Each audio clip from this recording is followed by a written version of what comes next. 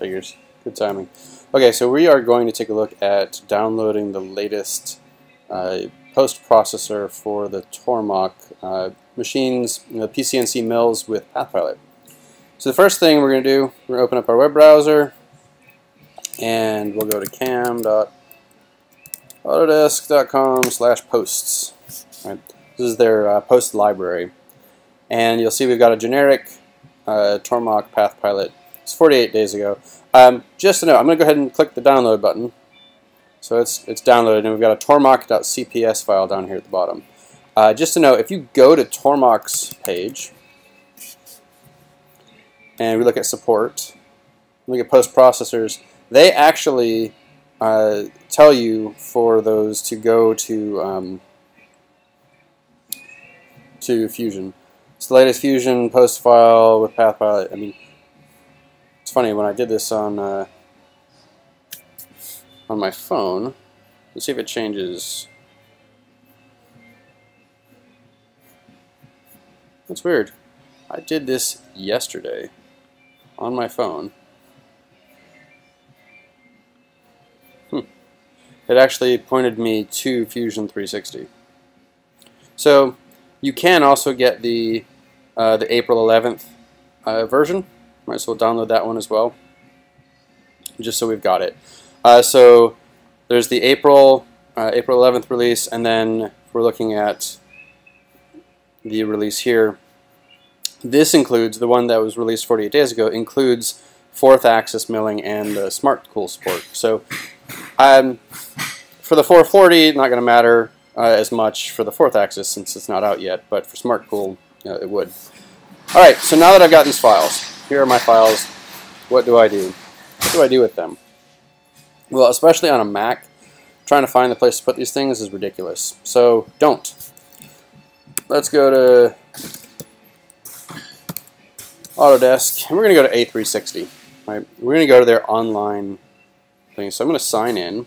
I'm going to sign in to A360.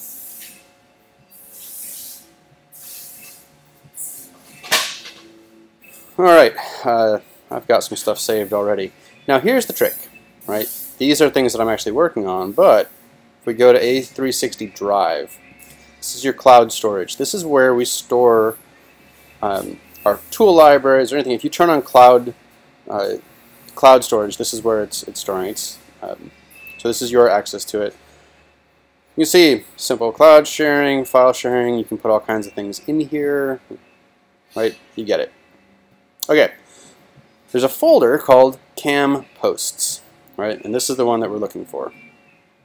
Here are the files that I have. So actually it looks like the PathPilot version that I've been using is old. So I'm going to be updating. So I'm going to upload, and we're going to go from our downloads here. I'm going to upload both of these guys. That way I'll be able to, oh, they're zip files. Oh, I didn't notice that one was a zip file. Let's delete that one. And let's unzip it. Okay. Oh, it's the same one. So the 411 labeled version is the 408.cps. So it is the one that I already had up there. So that's the one I've been using, but there is a new one from Tormach. So now that these files are here, and they're in the cloud library, let's go to Fusion 360, and we're going to look at our preferences. And one of the things you can do in your preferences, I believe, is it in preview still? I don't know.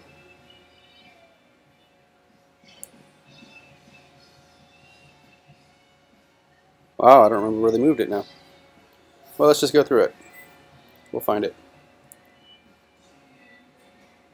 Here we go. And CAM, enable cloud libraries. There we go. So general, CAM, enable cloud libraries.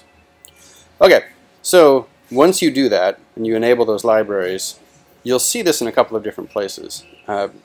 So let's go to, well, actually, I'll open up something I've been working on. So lathe files, and This is some soft jaws that I was just working on, and I'm actually going to cut these on my mill. So this is a good one.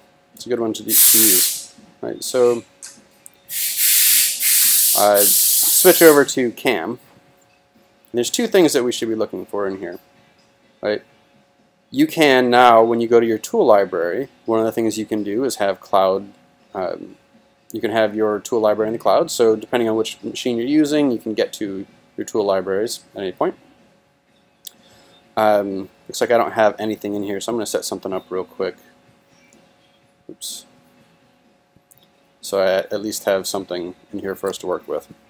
Okay, so if I were to post, I got to put a toolpath in here. No figures. We'll face it. I use for this one my Superfly. All right, so I got a toolpath. It's going to face this off, right? So now I want to post-process it. And in post-processors, you'll see that we've got generic posts. Right? And I'm going to open this up a little bit so we can see it a bit more. And in your generic posts, these are all the things that come built in with the machines, right? Or built in with Fusion. There's a lot of stuff in here. What I'm going to do is I'm going to switch from generic posts to my cloud posts. And this has my specific post. So when I had my little mini mill that I was running Linux CNC on, this is what I used. Now you'll see I got a couple of things. Here is the this is the post I used for my lathe, the slant bed lathe. It is one that John Saunders and John Grimsma both were using, and it works really well for me. At some point I'll probably update, but this one works. This was the mill post that I had been using, but I'm going to update and I'm going to use the latest and greatest Tormach post.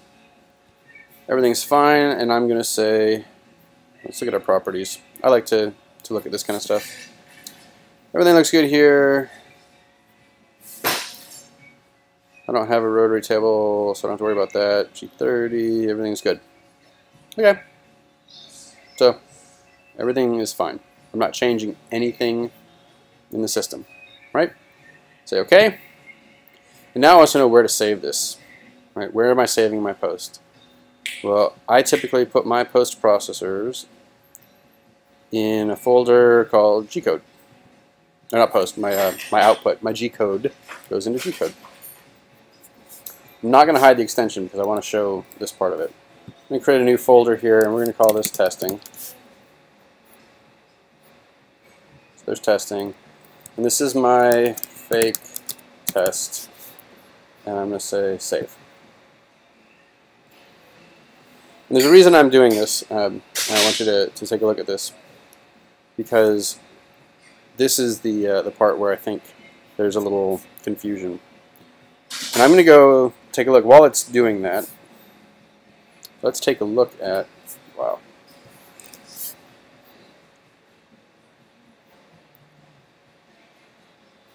Okay.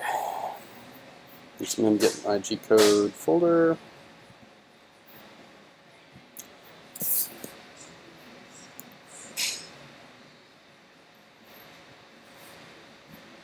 I don't know if it actually posted out or not. I'm going to post this again just to make sure.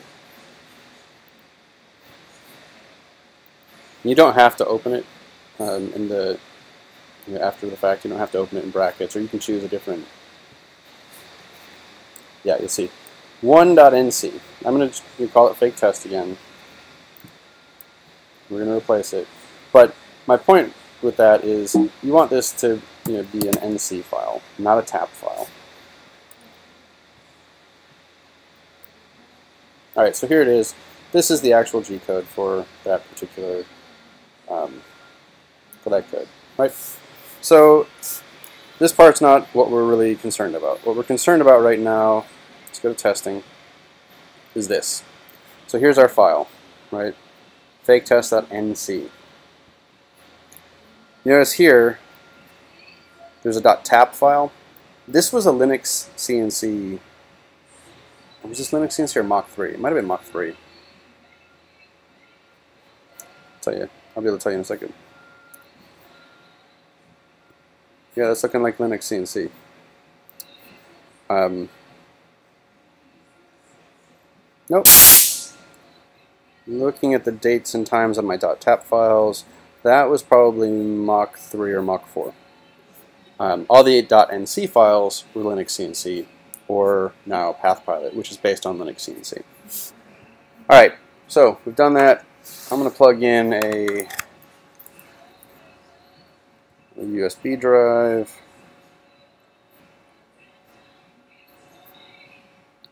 Okay, so here's our little drive. I'm just going to drag this over here. We'll make sure that it's copied, and we'll eject it. Alright, from here we go over to the actual computer, so I'm going to stop the recording.